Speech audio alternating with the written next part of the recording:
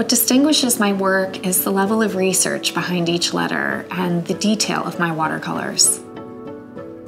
I'm Sally King McBride, and The Letter Nest is a series of watercolor alphabet paintings for children.